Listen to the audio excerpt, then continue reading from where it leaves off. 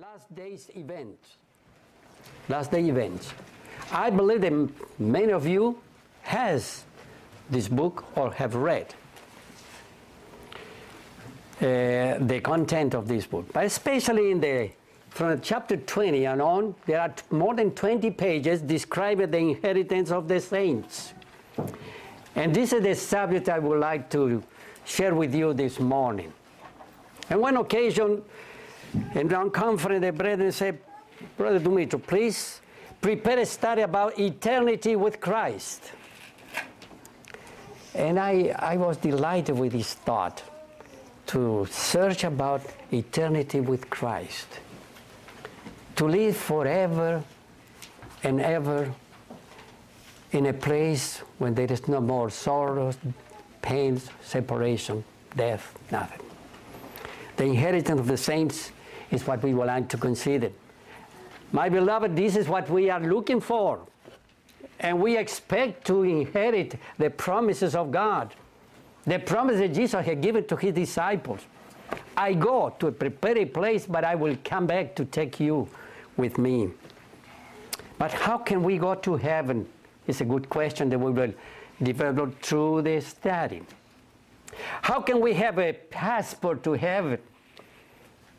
Usually we are acquainted with a person who goes to another country. He had to have a passport, and he had to have what? Visa. Visa. He had to qualify for it. But there's a thought here that I believe that will be of encouraging for us to consider, a short thought from the inspired pen. Christ, only Christ in his righteousness will obtain for us a passport into heaven. What is the secret here to obtain the passport or the visa to heaven?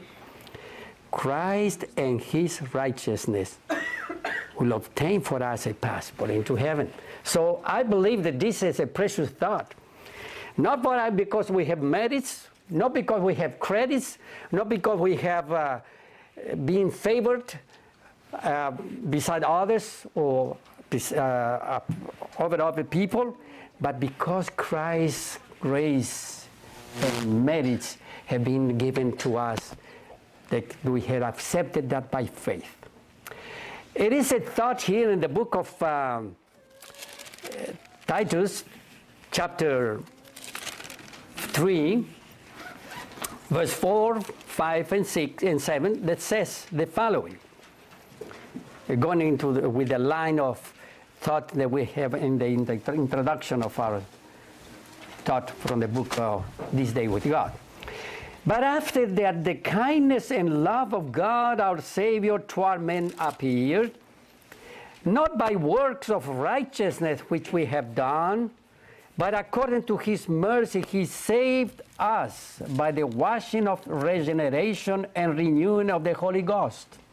Now verse 7 of the chapter 3 of the book of Titus continues saying, that being justified by his grace, we should be made heirs according to the hope of eternal life. Brethren, here is the answer for our concerns and also for our desires. How can we be saved? Let us not think that what we do will give us credit or merits, but it is the righteousness of Christ, justified by his grace. Then we will be made heirs according to the hope of eternal life. And in chapter 1 of the same book, verse 3, it said, in hope of eternal life, which God that cannot lie promised before the world began. Brethren, the promise of God is this. We must accept, we should accept it, believe it. This is is the essence of all our Christian life, believing in the promises of God. And I know that for certainty that this will be fulfilled. I know not because I saw it, not because it was giving me a document certified or I will say a ticket to go there, but I know the promises of God are these, that those that believe and accept Christ as his own Savior, personal Savior, and by faith grasp of his merits and credits of his perfect life on this earth, and through his grace overcome all what is necessary to overcome, will inherit eternal life. And when we talk about eternal life, we talk about eternity with Christ. What a thought, what a profound thought is this eternity with God. A child one time asked his father, we were in nature, and his father, tell me, what is eternity? I want to understand what it means, this word, eternity. And the father was concerned and looking around, what can I explain to my son what it means, eternity? What is the understanding of this word? And he saw a bird on a rock, and that bird was like cleansing his beak, and he said, son, you see that bird? You see on the top of that huge rock? Well, eternity you will understand. When that rock disappeared by the bird continually trying to cleanse his beak, then you will know what is eternity, that is the end of it. But brethren, this is impossible, humanly speaking, for something to disappear like a rock, a huge rock, just for the sake of for the reason of a bird just cleansing his beak. But one thing is true. The eternity means the life as the life of God. This is the meaning. To have life measured with the life of God. This is eternity. The promises of God are so many in the scriptures. And I thought on one occasion only the Apostle Paul described something about eternity or the promises of God as ear have never heard, eyes have never seen. Not even the thought comes to men of the thing God prepared for his people. But there is in the Old Testament a verse identical, very almost word by word, that describes the promises of God through the Apostle Paul. But let us go now to the book of Isaiah, chapter 64, verse 4. Isaiah, chapter 64, verse 4. For since the beginning of the world, men have not heard, not perceived by the ear, neither has the eye seen, O God, beside thee, what he had prepared for him that waited for him. We can see that the word of God is inspired.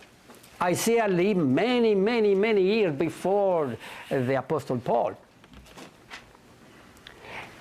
We'll say 600 years. I think I'm not wrong. 600 years before he wrote that. In Apostle Paul makes mention in the book of 1 Corinthians chapter 2, 9, of those things that we have mentioned. Things that never have been seen, heard, or thought about. Eternity with God. Eternity with Christ. What a thought.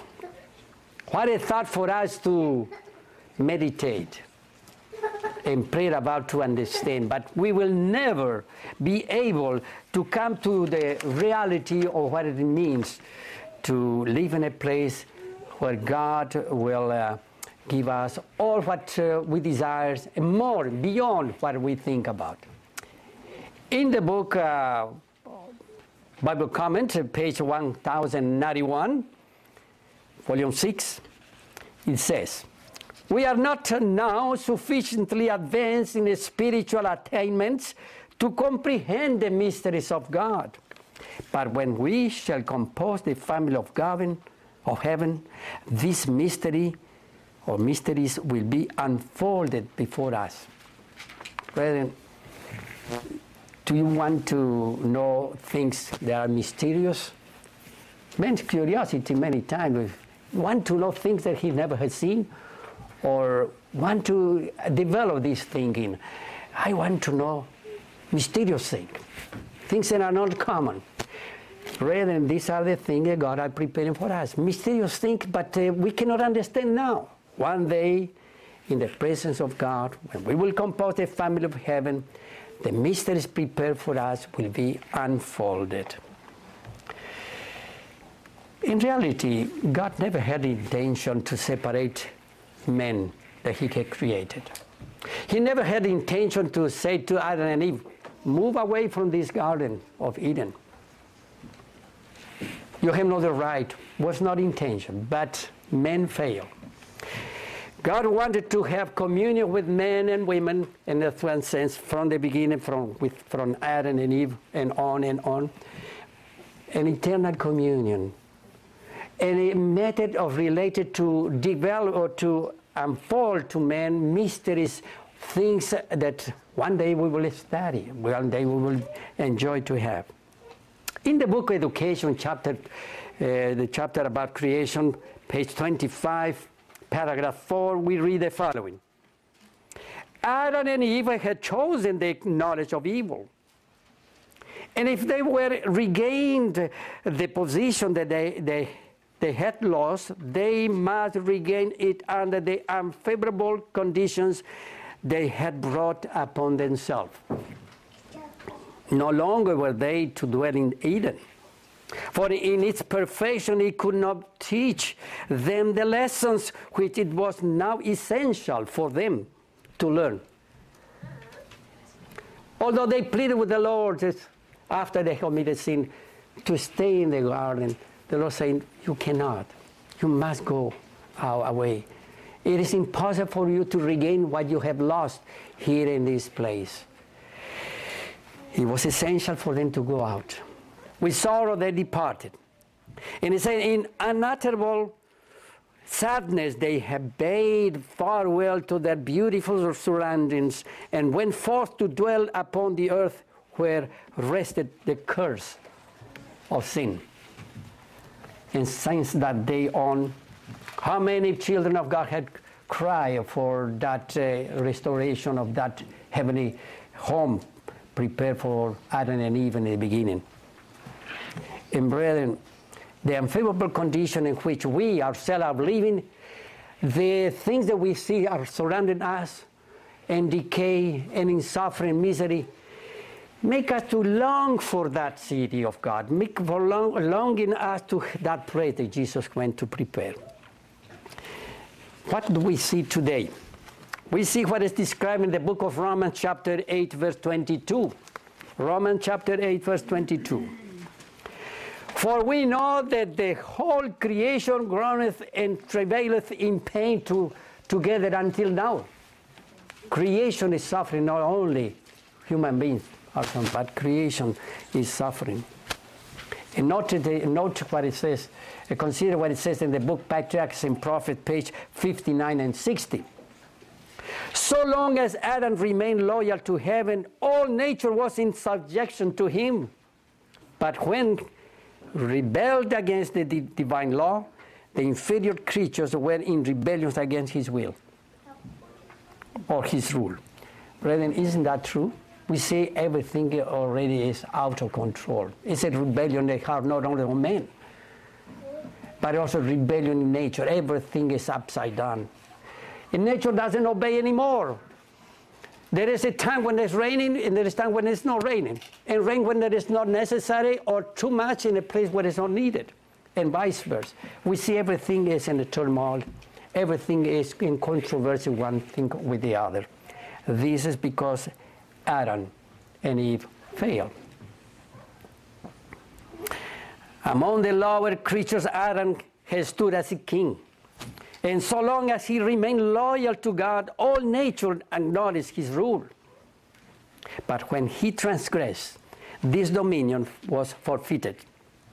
The spirit of rebellion, to which he himself had given entrance, extended throughout the animal creation. Thus not only the life of man, but the nature of the beast, the trees of the forest, the grass of the field, the very air he breathed, all told the sad lesson of the knowledge of evil. That was the experience of Adam. It is also our experience, no doubt about it. This is the condition in which we live. And this should awaken another desire to say, come, Lord Jesus, we wait for you.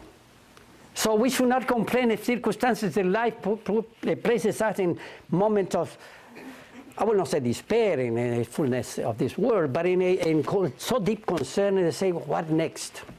And then we pray, Lord, come, take us from this evil and sick world. Let us continue more. The thought is this. In reality, the Lord's purpose when he created this earth was interrupted. But God never gave up the idea, the thought to redeem man, to bring him back again to his lost, his primitive or original condition. And then what provision have been made to restore man? The Apostle Paul described in the book of Galatians chapter 4, verse 4, the following. Let us read this verse, 4 and 5. But when the fullness of the time was come, God sent forth his Son, made of a woman under the law, to redeem them that were under the law, that we might receive the adoptions of sons. When the time came, 4,000 years after creation, after the fall of man, Jesus came. According to the promise, he came to receive the adoption of men, you and me, to adopt again the lost family established in the beginning with Adam and Eve. And my beloved, the Lord came to this world. And we know he dressed himself in human nature. And he walked with us and talked with us and also walked with men. And he lived among men. And the description of the Bible in the four Gospels is that Jesus was a divine, human divine. Not only that he went all the way to redeem us, with a risk to lose his own life in order to pay the price for our transgressions. And he died on the cross of Calvary. And then to those that receive him and accept him by faith, the promise of eternal life is given. That is what we know is written in the book of John. The Gospel of John, it says in the chapter 16, says the following words that are very encouraging for us. Let us consider the book of John, and then let us go to the verse. Let me give the reference, chapter 17, verse 2 and 3. And as thou hast given him power over all flesh, that he should give eternal life to as many as thou hast given him. And this is life eternal, that they might know thee, the only true God, and Jesus Christ, whom thou hast sent. And what was the purpose of giving eternal life? Not only the thinking that to live forever, but to be together with Christ. The desire of Jesus is to participate, of to enjoy the communion, fellowship with the human beings. And you know that Christ went to heaven without human nature. He is God in dressed himself with the human nature, in a perfect condition as a God. But he is our brother. He is not a stranger for us. He will never be a stranger. He will be one of us to eternity. It's what verse 24 of the same book says. Gospel of John, chapter 17, verse 24. Father, I will that they also whom thou hast given me be with me where I am. Eternity with Christ. What a precious thought. And when we'll be with Jesus, what will be the condition of our life? We should think about this matter, about the future life. When somebody wants to go to a country, he go to the embassy and they say, please give me a reference, all the beautiful places to visit. What is the description of the country, its beauty, its conditional, etc., its condition, etc. And you know, and the person that want to visit a country, he reads and says, well, I think I will try to go there because what has been described is so perfect. Let us not go to the Bible and describe, find the description of the place we want to go. That is in heaven, and later to inhabit again this earth made new. Let us go now to the book of Romans, chapter 5, verses 8 to 10. Romans chapter 5, verse 8 to 10. But God commended his love toward us in that while we were yet sinners, Christ died for us. Much more, being now justified by his blood, we shall be saved from wrath through him. For if when we were enemies, we were reconciled to God by the death of his Son, much more, being reconciled, we should be saved by his life. This verse, brethren, give us a precious thought. Reconciled. What is the meaning of this word reconcile? When there is a controversy or difficulty between two persons, somebody intervene to what to do with this. Remove the obstacle and bring them together again and restore that communion, that fellowship, that joy being together. And we know in our life, maybe we have gone through such an experience, reconciliation, or misunderstanding come, and how it's sore, how painful it is to know that there is now not that communion or friendship, especially in a family affair, between children or between husband and wife and vice versa. And when there is reconciliation, what a joy. Everything is left behind. Again, the smile and the happiness continue being as usual. But the thing is this interesting, that in the purpose of God, and not only to reconcile men with him, but to reconcile heaven. Heaven, since the fall of man, since the fall of Satan and the fall of man, is in sadness, because there is not perfect joy, knowing the misery that exists in this world because of transgression. But one day, heaven and earth will be reconciled, and peace and harmony will exist forever and ever. No more the devil to tempt, no more wickedness to exist, no more evil men in this world, but will exist just that perfect communion between created beings. Now, Jesus said to the disciples on one occasion, especially when he was in the upper room that night, I must go. And where I go, you cannot come. You cannot go now.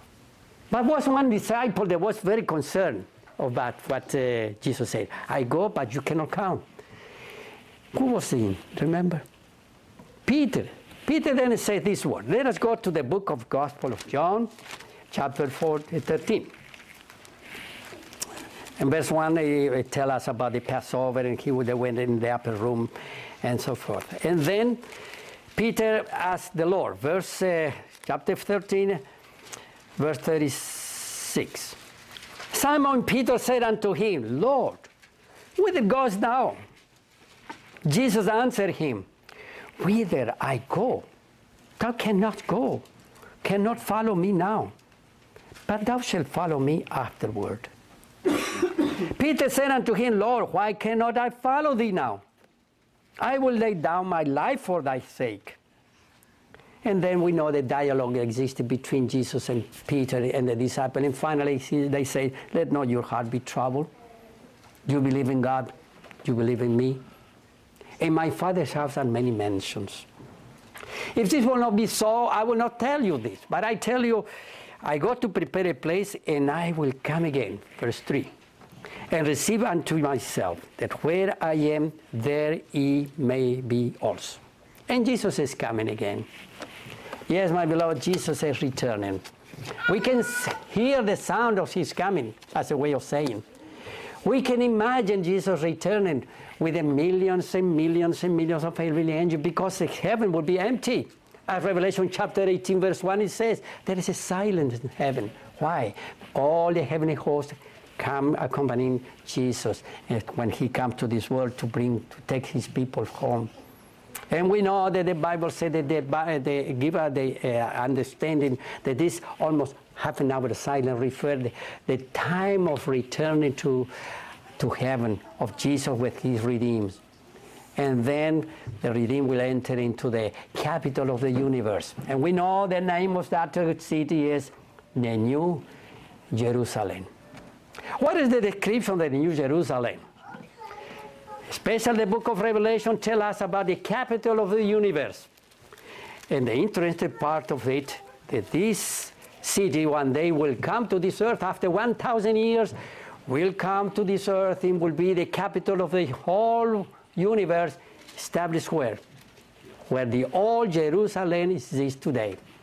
Exactly one day will be fulfilled what is written in the book of Zechariah chapter 14. And it says the following in regard to the promise of Christ's return. We know when the disciples were there in the Mount of Olives and Jesus was to ascend to heaven, returning to his Father's house in heaven. The two angels say, what are you glancing? What are you looking for? The same Jesus that came, he went to heaven, will come again, fulfilling the promise of taking us to eternal home. Now in Zechariah chapter 14 and verse 4, it says about the return to Jesus after the 1,000 years, and what will happen. And his feet shall stand in that day upon the Mount of Olives, which is before Jerusalem on the east. And the Mount of Olives shall cleave in the midst thereof toward the east and toward the west. And there shall be a great valley, a very great valley. What for? Preparing the place of the city of God. Revelation chapter 21, it tells us about this promise of this city to come to this earth after the 1,000 years of the redeemed in heaven.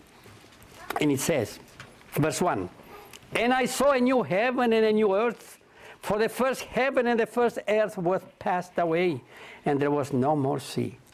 And I, John, saw the holy city, New Jerusalem, coming down from God out of heaven. And now verse 10. The last part. The holy Jerusalem descending out of heaven from God. Where? Exactly there, in the Mount of Olives. When he touched with his feet, that place then will be removed. Everything will be put aside. And all Jerusalem will be completely gone. And then the New Jerusalem will come to this earth. But somebody said, give me an idea what is a place to live. Especially, I delighted, and I think you delighted when you were young, to read more about the New Jerusalem, according to the description of the Bible. Especially if we continue reading the same chapter 21, verse 12. And had a wall great and high, and had 12 gates. And then verse 14, and the wall of the city had 12 foundations, and in them the names of the 12 apostles of the Lamb. Verse 16. And the city lies 4 square, and the length is as large as the breadth. And he measured the city with the reed, 12,000 furlongs. The length and the breadth and the height of it are equal. Verse 18. And the building of the wall of it was of jasper, and the city was pure gold, like unto clear glass. And then tell us about the verse 19, the foundation of the world of all kind of precious stones. And 21, it says the 12 gates were 12 pearls, and so on and so on. Brethren, we had never dreamed to see something like that on this earth. Never. It is impossible. But this is the promise given by the Lord, that one day we will see fulfilled what is written in the book of Revelation. Now, some people may think, well, can we have the description of the city itself? What is the size of the city? When in reality, the size of the city is such, it's a huge city in reality. The Bible tells us that in Revelation 21:17, and he measured the wall thereof 144 cubits, according to the measure of a man, that is, of the angel. Well, let us see. The measurement of the wall is 144 cubits. In the commentary about this text, the author of this, it says, translated into feet, using 18 inches to the cubits, this will mean the walls are 216 feet in high. And the city lies 4 square, and the length is as large as the breadth. And he measured the city with a reed, 12,000 furlongs. The length and the breadth and the height of it are equal. The city is 12,000 furlongs in circumference. Using 8 furlongs to the mile, this city will be 1,500 miles around, or 375 miles on each side. Imagine from here to the city of Washington, more or less, a little bit beyond, is one side of the city. What a city to be there. What an experience for the redeemed to be there in the city of God. What an experience will be yours and mine too, to be there. Brethren, we have to not only to dream, realize that this by faith is a reality. Because promising the Lord promised eternal life, He will not lie for that. And where will we spend eternity? In the city of God. Part of the redeemed will be dwelling in the land, in the new created earth. As in Isaiah chapter 65, it tells us about the new heaven and the new earth created. It will be a real life. We will not be a spirit floating in the air as many people think these days. No, it will be a real life as it was originally intended when God created Adam and Eve. But not only that, what will be our time and occupation in the new earth? What we will be doing there throughout eternity? Some people will say, I will be tired doing nothing. Not in reality. We'll enjoy not only the creation of God, we'll enjoy the communion of the Father, and the Son, and the holy angels. We will be studying the school that will never graduate because the subjects are going on and on and on, and the things will be a delight for the saints. Here it says in this book, My Life Today, page 360, and on. The science of redemption is the science of all sciences. The science that is the study of the angels and of all the intelligences of the unfolding world.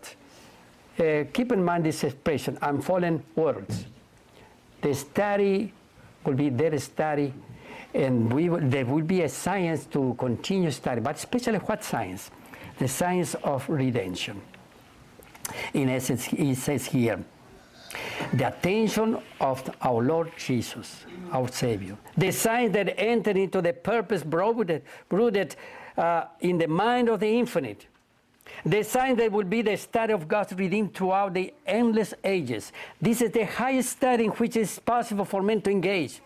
As no other study can, it will quicken the mind and uplift the soul. You know what exactly a subject will be? A really mysterious. And we wanted to know this mystery. Here it says, continue the reading in the same page. The subject of the theme of redemption. And it says more. The subject is inexhaustible. The study of the incarnation of Christ. His atoning sacrifice. A mediatorial work will employ the mind of the diligent student as long as time shall last. And look into heaven with its unnumbered ears, he will exclaim, great is the mystery of godliness. In eternity we shall learn that which had we received enlightenment that it was possible to obtain here. We will have opened our understanding. The themes of redemption will employ the hearts and minds and thoughts of the redeemed through the everlasting ages. They will understand the truth which Christ longed to open to his disciples, but which they did not have faith to grasp. My beloved, this is one of the things that we are occupying our time. Not only to have the communion with the Father and the Son, not only to live in a place, to visit the capital city with such a description that we had, something beyond our understanding, the beauty of that city that God had created and will be the dwelling place for the saints. Because from Sabbath to Sabbath, from one moon to another, from Sabbath to Sabbath, everyone will come and worship the Lord. It says in Isaiah chapter 66. They will travel from all the corners of the earth, will go to the New Jerusalem, to that city that we have the description. And there they will have the communion with God and with the saints. But not only that, with the angels. And what a choir that will be singing there. Imagine the angels singing. And what about the 144,000 playing their instruments and the harps? What about they singing a perfect in unison?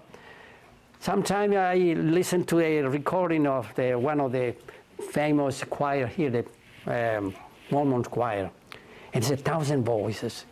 And I delight to hear that. And I say, what about 144,000 singing and more, the angels together with instruments beyond our imagination. So these will be the treasures that will be unfold to us in the new life the Lord are preparing for us when He will come. Brethren, now, what else we will do? And then I try to have an idea about the places where the Lord would like for us to visit.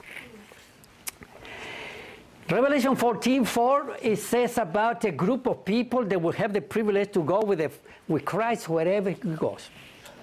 It will be a special group of people just going with the Lord. And you know what it says here?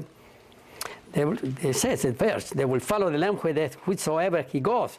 These were redeemed from among men. And what else? And it says here, being the first fruit unto God and to the Lamb. That's referring to the 144,000. Those that are living at this time, since 1844, to the end of time. Special group of people. There are many other redeemed in this time, but special people that will have the seal of God. Identifying them as redeemed from this world, going through such an experience, they will be in the last days in the struggle between the beast and the false prophet, and also the condition existing in this world. But now, let us go to the idea of going to other places. And it says here, all the treasures of the universe will be open to the study of God's redeemed. Unfeathered by mortality, they wing their tireless flight to worlds afar. Worlds that thrill with sorrow at the spectacle of human woe and ranks with song of gladness at the tidings of a ransomed soul. Brethren, with an unutterable delight, the children of earth enter into the joy and wisdom of unfallen beings. They share the treasure of knowledge and understanding gained through ages and upon ages of contemplation of God's handiwork. With undimmed vision, they gaze upon the glory of creation. Suns and stars and systems, all in their appointed order circling the throne. And you know, this is based on the explanation of the book of Great Controversy from page 677 and on. Great Controversy 677 and on. When I was here in Roanoke in the year of 2002, I came across an article in the newspaper, not only Roanoke Times, but also an article on the U.S. Today. May I share with you what it says here? Because when I was a child and I say, worlds, other worlds inhabited, could that be? But where in the Bible we find that the Lord created other worlds, many worlds. Jesus created. Do you remember a verse in the Bible? Hebrews chapter 12. If you go to the book of Hebrews chapter 12, verse 2, just for the sake of bringing to our memory what is written, because it is like certifying what is been mentioned. Let us go to the chapter 1 of the book of Hebrews and read especially the verse 2. Has in these days spoken unto us by his Son, who had appointed heirs of all things, by whom also he made the worlds. Probably until this article came up, many people were skeptic. Worlds are inhabited worlds. And then the UFO, they believe, oh, there are other people coming from the planet trying to visit us. But see what it says here. The date of this article was June 14, 2002. And you have some description of what they discovered. A distant solar system that looks more similar to our own than any other had been discovered by American astronomers, raising the prospect that it could hold an Earth-like world that supports life. You know what else it says? European and U.S. astronomers Thursday announced the discovery of 2 solar systems exactly what it says here, suns and stars and systems. And they say 2 solar systems they discover with planets in orbit similar to our own. And finding that boost the Earth, they harbor extraterrestrial life. In all, astronomers announced they have found 27 previous unknown planets, bringing the number of known planets orbiting nearby stars to more than 100. Imagine, this is something, a description what is given about the universe. And this is something that we should not believe as a fantasy. Because in the Bible, we find the fact that there are other worlds inhabited. Worlds that are not with sinful beings, but with perfect saints, and beings that have never fallen. The discoveries underline the importance of a new instrument that we are able to work in discovered planets. And it says here, in the year 2012, they will try to have such a big telescope that can go deeper in the universe to find mysteries that one day the Lord will discover to us. Brethren, the time do not allow me to explain more about these things, but one thing I say, we have enough evidences through what men are writing, what men are discovering, that exists a world, many worlds different than ours. And one day this world will be restored. But who will be able to come into this place? Only those that will be prepared for that place. You and me have the chance to go to heaven, and also to live in the new created earth and be forever and ever existing and visiting other planets and places that have never been possible for men to go. Paul says, this one thing I do, forgetting those things which are behind and reaching forth unto those things which are before, I press toward the mark of the prize of the high calling of God in Christ Jesus. Philippians 3:13 and 14. Brethren, let us press on, forgetting now the past, forgetting our experience of the past in our Christian life. Let us now, from now on, determine to get ready, to be prepared for the imminent coming of our Lord Jesus. What we have to do today? We have to fulfill what the Lord Jesus said. Seek first the kingdom of God and His righteousness, and all these things will be added to you. All the things and part that we have heard will be added to us. More things will be understanding, and we will be ready to see. In my life today, 369 says, prepare for eternity with such a zeal as you have not yet manifested. Educate your mind to love the Bible, to love the prayer meeting, to love the hour of meditation, and above all, the hour when the soul communes with God. Become heavenly minded if you would unite with the heavenly choir in the mansions above. So may we open a new chapter in our life, recording the book that we have even in heaven. May the record of our life from now on be different.